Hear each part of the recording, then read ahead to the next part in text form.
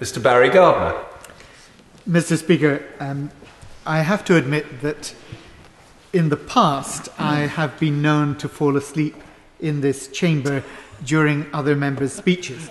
That has not happened today, but I trust that I may be forgiven this evening if I happen to fall asleep in my own speech. But after what is now 7 hours in this chamber without a break, I feel for the first time it is actually quite likely. Mr. Speaker, we now know that it is Lord Strathclyde, and not the Right Honourable Member for Witney, who will be leading the opposition charge into the next general election. Any piece of progressive legislation that this Labour government brings forward may be struck down by that noble lord who has pronounced that it is, and I quote, too early to say which bills we will allow through. Yeah. How condescending. How outrageous that the Conservative Party are so brazen as to flaunt the fact that they intend to use the inbuilt majority which they have in the House of Peers to strike out the government's programme. So what is this programme that the Right Honourable Member for Witney has reported today in the newspapers as having described as divisive and mere pettiness? I want to focus my remarks on two areas: health and education. I welcome the government's proposals to guarantee that all treatment for any illness should begin within 18 weeks of GP referral. I fail to see what is either petty or divisive about this. I welcome the government's proposals to guarantee that if your GP suspects you may have cancer, you will be entitled to see a cancer specialist within 2 weeks. I fail to see what is either petty or divisive about this. I also welcome the introduction of a right to a free health check every 5 years for those aged between 40 and 74. This is not petty. This is not divisive. It's what most people regard as common sense. It is, in fact, the opposite of divisive, because for the first time it guarantees a quality of health care for the many that previously has only been available to the few who could afford to pay. Empowering people by giving them guaranteed rights is not about division. It's about equality.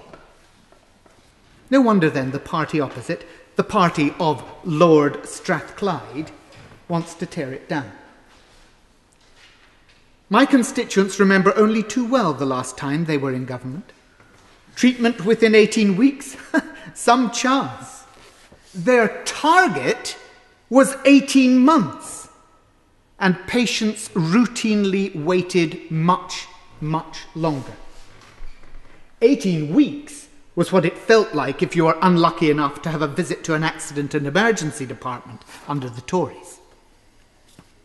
Now, virtually all patients at A&E are seen within 4 hours. The Conservatives had put the National Health Service into intensive care. It was this Labour government that invested in it and turned it around. In 1997, 50% of all hospital buildings in this country were over 100 years old. Today, over 50% of hospital buildings have been built since 1997. The NHS has gone from a poor service where patients got what they were given to a good service where patients have rights and the service is structured to suit them. Targets were important to drive up standards. Guarantees are important to lock in those reforms and to empower patients. As targets become rights, not just the patient, but our society is healed. More equal, less divisive. Her Majesty's gracious speech was right. The Lord Strathclyde is wrong. I turn now to education. Today's headline in the Daily Telegraph was the most extraordinary mixture of outrage and incredulity. So what did it say? Merely this: children get legal right to a good education. That was it. That was the headline. How outrageous indeed! Children having a right to a good education? What? All children? Not just the rich who can pay for private education and enshrine that right in a legally binding contract? How preposterous! No wonder they condemn the government's proposal as a whingers' charter. No doubt they say the same about the contract that parents sign with Eton and Harrow, Winchester and Ampleforth, Fettes and Gordonston as well. Whingers' charters, all. So just how petty and divisive are the educational guarantees that Lord Strathclyde wants to strike down? I welcome the fact that all 7 to 11-year-olds falling behind are guaranteed to receive one-to-one tuition in English or maths. I fail to see what is either petty or divisive about this. Perhaps the opposition aren't concerned to see primary children fall behind with their classmates, but parents are. They want government to be just as concerned as they are, and they want government action to help sort it out. I welcome the proposal to guarantee all 5 to 16-year-olds access to 5 hours of high-quality physical activity and sport each week. I fail to see how this is either petty or divisive. Children at private schools have always had that guarantee. Giving it to all children is about equality, not division. It's about doing something positive to address the growing problems of childhood obesity. I welcome the guarantee that every teenager should be in either education or training, at least until the age of 17 from 2013, and at least until the age of 18 from 2015. How is this petty, when that youngster's future prospects will depend upon the skills and qualification he or she secures before the age of 20? How is this petty, when our country's productivity and prosperity depends upon us preparing our young people for the jobs that tomorrow's economy will require? My constituents well remember the last time the Conservatives controlled education, both in the country and in Brent. In 1995, the Audit Commission report for London said of Brent schools, and I quote, "Brent schools are simply the worst." In those days, schools in my constituency regularly struggled to achieve even 40% A star to C at GCSE. Just one example is Wembley High Technology College. That used to achieve only 32%. This year, it achieved 92% A star to C at GCSE. I am hugely proud of them, and I pay tribute to their extraordinary head, Jill Ball, who this year was the runner-up as Woman of the Year in the Leadership and Diversity Awards for her work in improving the life chances of so many young people from so many and varied backgrounds. And there are other schools in my constituency that I can equally well name. St. Gregory's, where I will be attending the awards ceremony tomorrow night. Claremont, Preston Manor, JFS, Kingsbury High School, all of them with A star to C achievements in the 80 to 90% bracket. That's the transformation that has been made in my constituency in education. Perhaps most indicative of what things were like was in 1996 when the Conservatives in Brent set the council's budget. They entirely omitted to put a single penny into special educational needs. Statutory responsibility, yet not one penny allocated in their budget. My constituents know what is petty. No funding for the most disadvantaged children, that was petty. No funding for the most disadvantaged children. My constituents know what is divisive. No funding for disadvantaged children. That was divisive. Petty and divisive.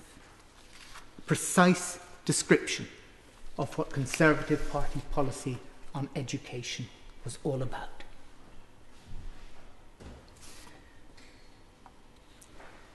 Mr. Speaker, this Queen's speech is absolutely right to talk about the need for action on climate change and absolutely right to look forward to COP15 in Copenhagen next month. I had the privilege, with a number of honourable members, of attending the Globe Forum on Climate Change and Energy in Copenhagen last month.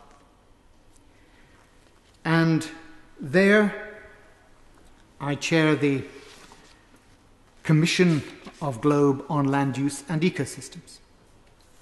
And so it was with particular pleasure that I listened earlier this evening to the remarks by the Right Honourable Member for Penrith and the Borders, who was speaking, as he informed the House, in what would be his last Queen's Speech debate before leaving the Commons. And he spoke of the need to preserve rainforests. And the proposals that will go forward from the Copenhagen COP next month are absolutely critical in the way in which reduced emissions from deforestation and degradation can tackle the issue of climate change. By 2020, if the world is to achieve a 450 parts per million trajectory, we have to reduce annual emissions by 17 gigatons each year of CO2. That is 17 gigatons from business as usual. But only 5 gigatons can actually be achieved at a cost of less than 60 euros per tonne from the developed world. The irony and injustice of that will be patent to everyone in this chamber. What it means is that 12 gigatons of that abatement have to be achieved from the developing world, and they are the ones who, of course, did not create the problem in the first place.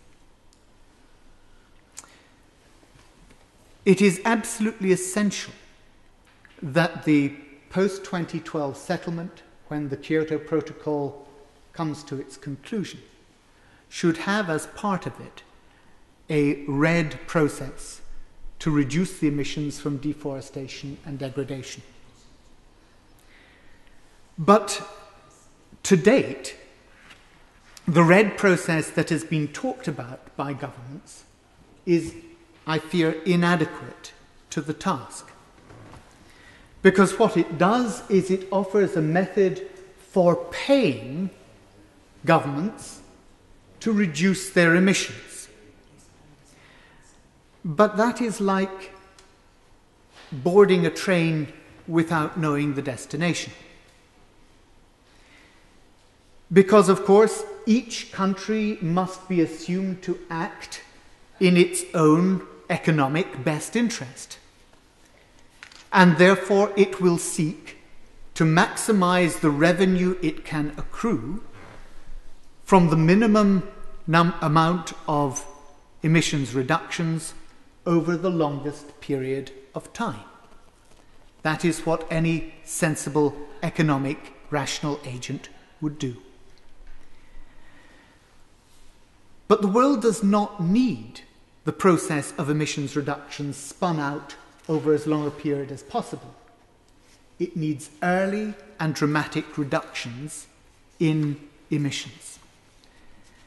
And that is why, in setting the framework for RED at Copenhagen next month, it is absolutely essential that the argument be made to ensure that the financial weighting of the package that supports RED will incentivize early and dramatic reductions and will then also reward a transition to a stabilized point of zero net emissions.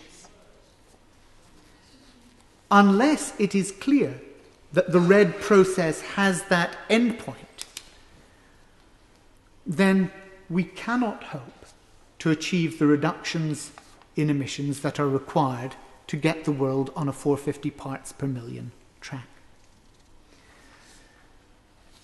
So, Mr. Deputy Speaker, it is essential also that there be a stabilisation fund as part of the RED negotiations.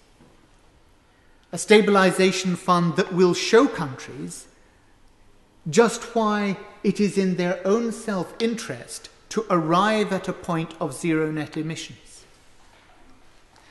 Only if there is such a stabilisation fund will we see countries make the necessary transition that's required to achieve the results on climate change that the world hopes Copenhagen may bring. Mr. Speaker, the issue of equitable life has been before this Parliament and its predecessors now for almost 10 years.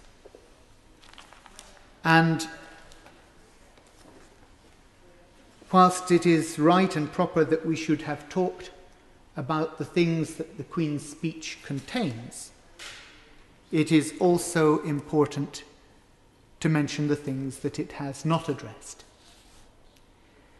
And it was interesting when we were hearing earlier from a gentleman on the opposition benches, I can't remember which honourable member it was now, who was talking about the need to look at those who had been innocent victims imprisoned and then subsequently released because they were found to have been innocent, and the compensation that should be made available to those people. And the honourable member used the phrase that, tragically, many are now dying off before that compensation is able to be paid. In equitable life, we don't have a few miscarriages of justice with people suffering and not being in receipt of compensation before they die. We have literally tens of thousands of people who have suffered because of poor regulation as well as from maladministration of that company, but for whom compensation is undoubtedly due, And unfortunately, many of those people are dying before it is possible for them to receive that compensation. I believe it is a major failing in this Queen's speech, and it has been a major failing of this government, that we have not moved far more swiftly to address their plight. It is quite simply wrong that those people are struggling in their old age without the financial support that they believed they were going to receive, that indeed they had spent their lives saving for, now finding themselves in penury and finding themselves, many of them, dying before they are able to get what they deserve. Mr. Speaker, in the minutes that remain to me, I want to bring to the House's attention the single most distasteful thing that I have experienced as the Member of Parliament for Brent North. 2 days ago, I received an email from a friend of mine, Pana Vicaria, who urged me to go onto a website and action a YouTube video. That YouTube video was a promotional video for the Welsh British Nationalist Party.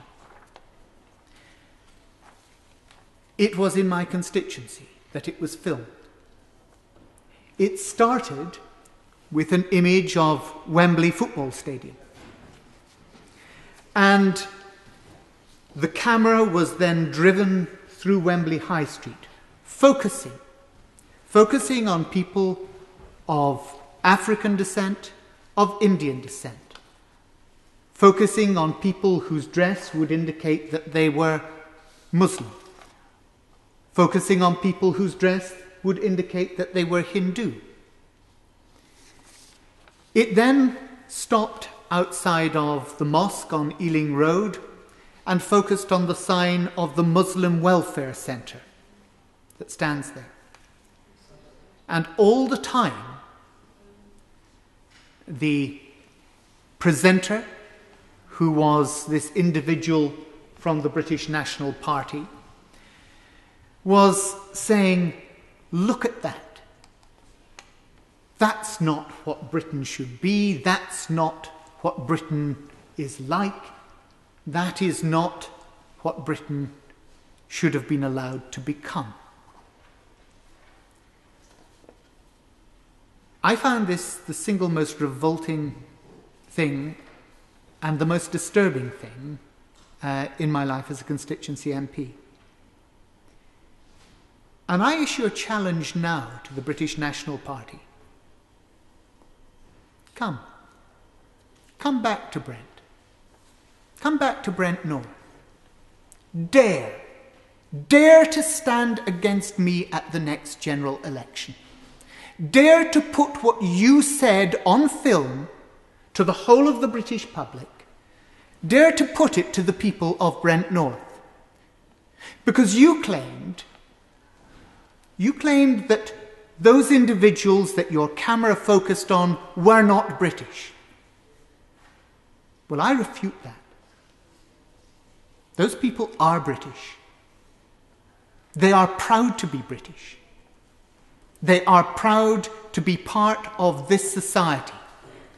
And I am proud to represent the most multicultural borough in this country and indeed in Europe. We have over 160 different first languages spoken in our borough. Over 130 different first languages spoken in our schools. We're proud of that. And we're proud of the fact that by the time those children reach the time to go to secondary school, they are achieving above the national average at Key Stage 2. Every single one of the schools in Brent North. These children are our future, Mr. Speaker. So I defy the British National Party to come to Brent North, to stand at the next election, because, of course, they believe these people are not even entitled to vote. But they are. They're here. They're British citizens. And it is absolutely essential that in the Queen's speech that we will be voting on in a few days' time, there is an equalities bill. And at the core of what we do in this place, equality must form the essential heart of British public life and British politics. I was speaking to a woman in my constituency who is second generation. Her parents came from East Africa in the 1970s, but the family originally was from India. And she was telling me about the discussion that they had had in her family over the dinner table of the appearance on Question Time of the representative from the British National Party. And she told me how she and her husband had been trying to explain to their children that it was important that there should be free speech. They had been intellectualizing about how important it was that in a democracy, people should be able to, without fear, express their views, state their views clearly, and that other people should be able to argue with them rationally and defeat them in a rational debate. But what impressed me most was that her daughter, who was born here, who has been a British citizen her entire life, simply said, why should they be allowed to go on television and question the fact that I am British? And all the intellectualizing, all the fine words about freedom of speech and the importance of debate were knocked to one side by that young girl. And the sense of outrage that she had, that a fellow member of her own society, of her own country, could question her right to be other than what she was. So, Mr. Speaker, the British National Party, I believe, have no basis in this society. They have defiled my constituency by coming into it in the way that they did. And I issue once again the challenge to them. Come, put up or shut up, but don't dare to speak about my constituents in the way that you did on that YouTube. Mr. Speaker, it's a privilege always to be able to address the House. When you're the last speaker after 7 hours, you're able to do it at greater length than otherwise you might find yourself so doing. But I'm grateful for the opportunity that being the last in this debate has given me, and I thank you and the House for it.